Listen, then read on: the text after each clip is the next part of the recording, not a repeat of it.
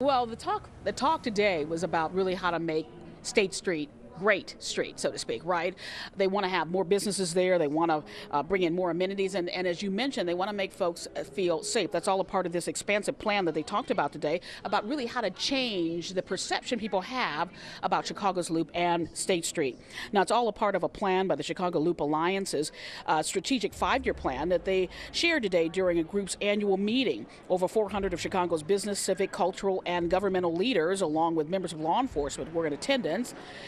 Very much like Michigan Avenue, State Street has struggled post-pandemic to bring shoppers and residents back to the city's great street.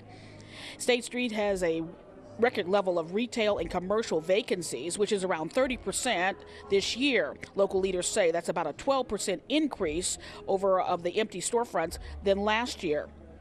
Now, the group plans to use several different economic development programs that will build confidence in the State Street area and fill storefront vacancies. Supporters of the effort say the redevelopment of the Thompson Center for Google is key to providing an anchor downtown.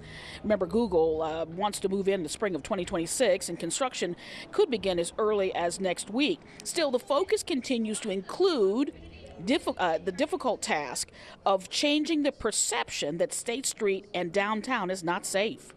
We have a lot of data that shows that there's a lot of people coming downtown, having a great time at theater, at the museums, working, just playing. And so it's a very safe place. There's, thousands and thousands of people that come downtown. An occasional incident should not keep people away.